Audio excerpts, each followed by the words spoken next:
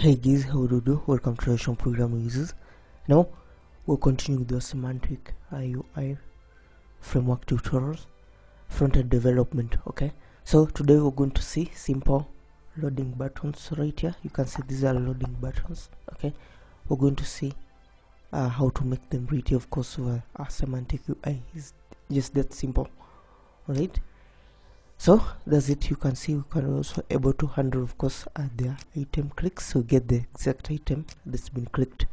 So this is what we're going to say. Now the first thing, of course, we're going to go right here where we have our code.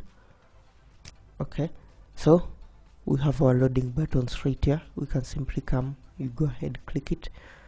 Now if you come right here, it's going to, of course, bring us to this particular page. Here's the URL. Right, so of course you guys can go ahead, download the code right there, or of course you can also see we have also our code in our HTML as well as our JavaScript. Now if you want to edit the code, just come right here, edit on code pen. Okay, so we're going to be able to edit this particular code, of course, on codepen.io.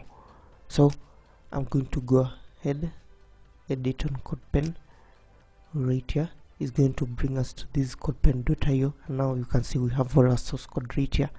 Now the first thing that we're going to do, of course, is to add the dependencies. Okay, so come right here, we come to the CSS, we're going to fetch our Semantic UI buttons right here from a CDN right here. So we'll go ahead and add this one. Then of course for JavaScript we're only going to add the JQuery dependency, because we're going to be using JQuery to select our buttons and then of course to handle their item clicks. Yeah, then of course you save and close. Now if you come to our HTML, you can see right here, these are the 4 buttons we are having right here. We give them a unique IDs because we're going to be referencing them from our jQuery.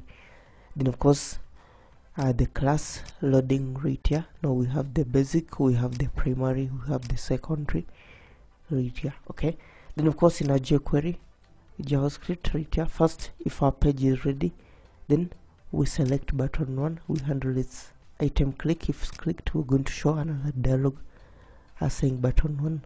Okay, the same thing to button 2, button 3, as well as button 4. You click save, then of course you go ahead, you can move to the full page mode if you're not logged in, or debug mode if you're logged in. Is going to bring us to this particular page. It's going to give us, of course, our result right here. Okay, so you go ahead, it's going to bring us to this particular page right here.